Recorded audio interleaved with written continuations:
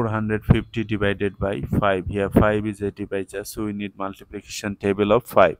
5 times 0 0, 5 times 1 5, 5 times 2 10, 5 times 3 15, 5 times 4 20, 5 times 5 25, 5 times 6 30.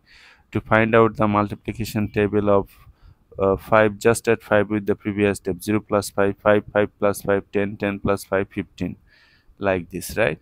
So 5 goes into 4 how many times? Since 4 is less than 5, 0 times. 0 times 5, 0. Subtract 4. Bring down this 5. 45. 5 goes into 45 how many times? Look, 5 goes into 45 9 times.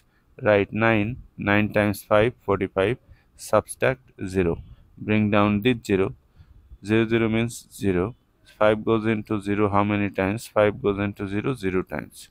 So write 0. 0 times 5, 0. Subtract, you are getting 0. 0 9 0 means 90, actually 90. 90 means 90. So 90 is our answer.